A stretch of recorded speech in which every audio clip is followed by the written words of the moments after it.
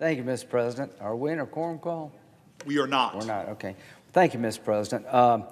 I would like to speak for just a few minutes here. Number one, the judge we just confirmed, I think, to the 11th Judicial Circuit, Ms. Abudu, is an example of the system being broken.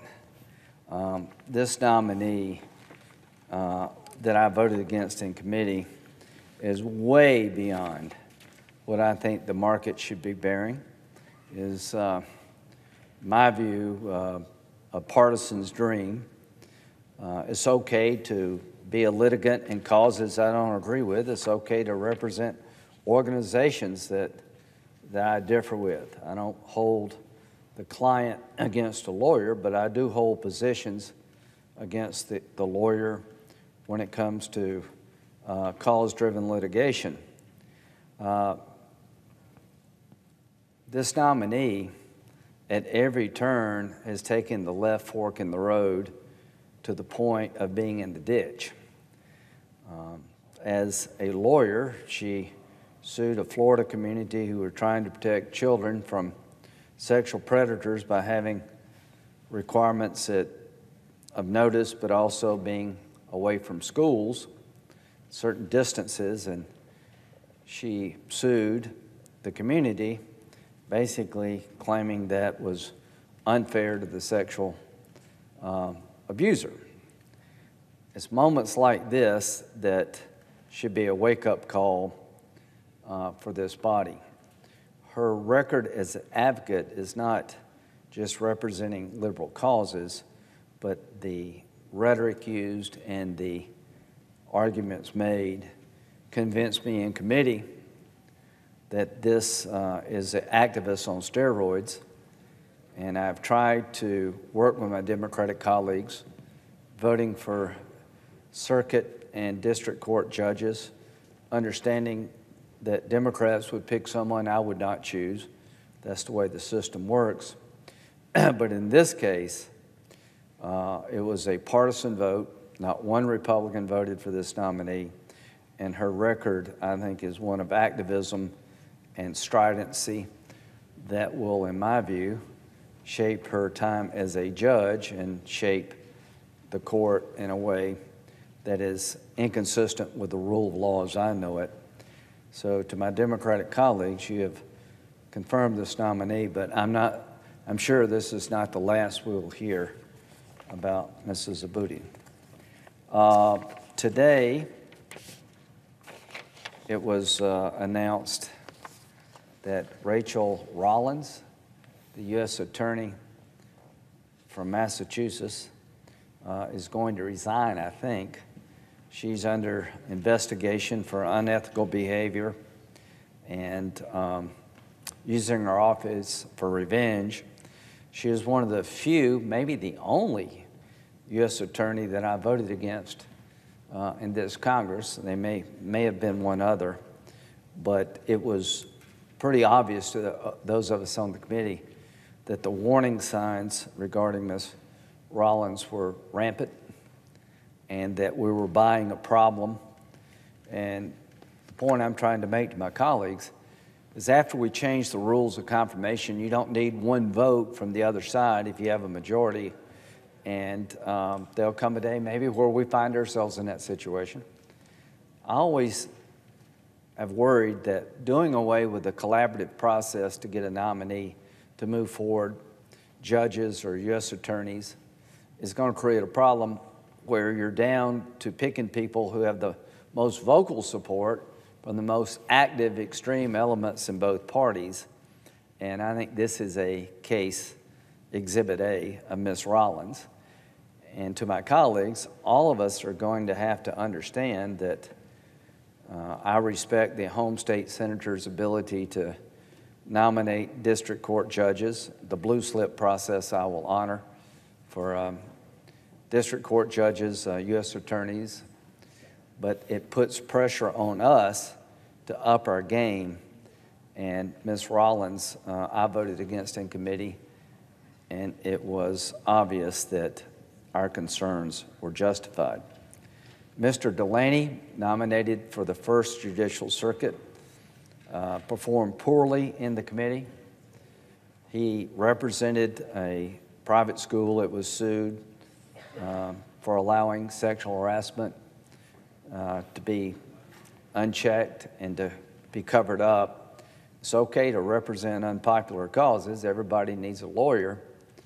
But his answers about how he engaged one of the plaintiffs, a minor at the time, were terrible. And it seems to me that he would have been better prepared. And he had a lot of support from people in New Hampshire, some on our side of the aisle. But I guess my point is, you have to be prepared to answer hard questions. And Mr. Delaney was woefully unprepared. And to my colleagues on the Republican side, I think you've done a very good job of asking hard but relevant questions to the nominees before our committee. And we've had a lot of bipartisan support for judges, and we've had some opposition. As to moving forward, I hope the White House will prepare these nominees better.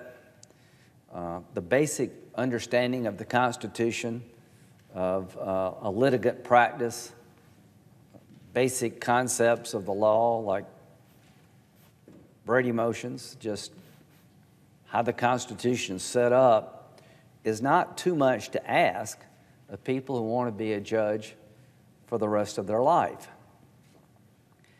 So, to the White House, this process needs to change. You need to up your game. Your goal, I think, should be to try to find people that some of us can vote for on the Republican side, and when they get in front of the committee, make a good impression. I'm not saying we did it all right on our side when we were in charge. Probably examples where we didn't. But I tried to make sure that some people that were nominated didn't make it because some of us on the Republican side said no. There's more than a handful of judges coming out of the committee that I think should not be on the bench. And I say that with the understanding that my inclination is to vote for judges nominated by the other side, assuming that that's what I would like to happen when it comes our turn, that if we all vote against the other party's judges, then you're going to put the judiciary in a world of hurt if we ever have a president of one party and a Senate made up of the other. And that's sort of, we'll be there one day. And given the behavior of the body, I don't know how we deal with that. But between now and then, I'm hoping that there will be more serious deliberation, my colleagues on the Democratic side, to make sure that the people we're putting forward can answer basic questions. And sometimes maybe we ask bad questions, but I don't believe that the questions being asked of these nominees are unfair, and it just is stunning that people have been in the law as long as some of these nominees can't ask the basics. So this idea that you're going to come through the Judiciary Committee and not be asked hard, relevant questions, I hope that has gone by the wayside. The idea that I will support Democratic nominees is real up to a point. And there have been several of us on this side who've probably voted for more Democratic nominees than we've opposed. And I would try to continue to honor the process.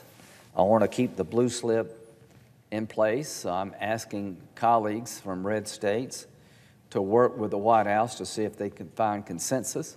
When I was chairman, there was a lot of pressure on me to do away the blue slip so we could nominate anybody we wanted to at the district court level.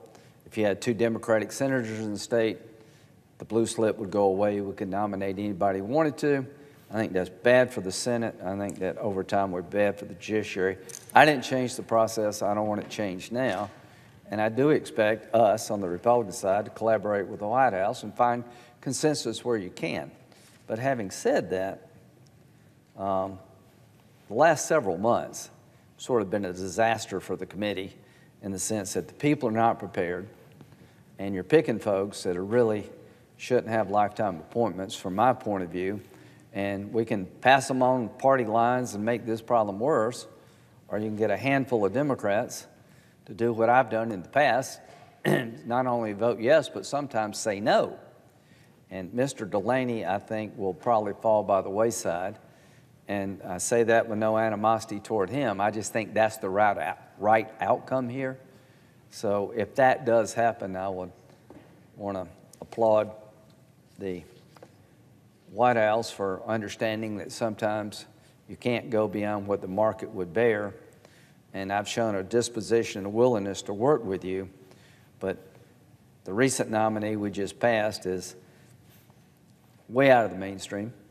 And I'm hoping that we can get back on track, have nominees come before the committee that are prepared to make it, quite frankly, easier to find consensus. And if that doesn't happen, we're going to have less consensus. And there's a handful of nominees waiting to come to the floor that I will vigorously oppose because I think they're not qualified. So with that, Mr. President, I wish you a great break and hope we can go home and do our business at home and abroad, wherever that takes us, and come back safely. And with that, I yield the floor.